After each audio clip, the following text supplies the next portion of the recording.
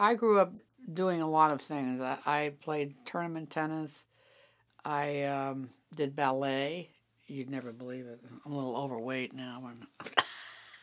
And I played piano a lot. And I think all of those things created an interesting discipline for me because I wanted to be good at them. And I worked hard at them. Uh, but I loved them too. So you have to love discipline's a horrible word. You don't, it's like milk of magnesia, you don't want to take it too much. You have to love it, but at the same time, you have to repeat it in order for it to become part of your body and your soul.